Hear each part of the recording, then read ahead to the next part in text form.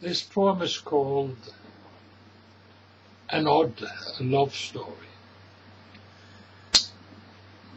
Fall came early that year. The northwesterly blew. There was sadness in the air. I just knew something was not right. It was on a day like this my wife said she wanted divorce. And she had already worked out the details of the settlement. I could keep the log cabin. She knew me so well. It was the only thing I wanted.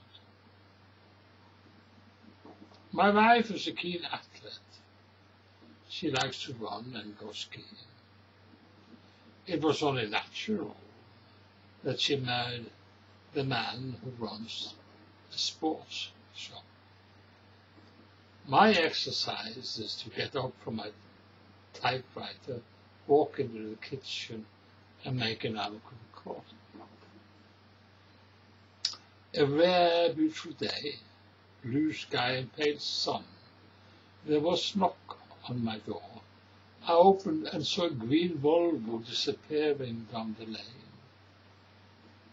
By the door, a bag of cooked food and jam. And twice a week she does this. But now I wait until the car has disappeared.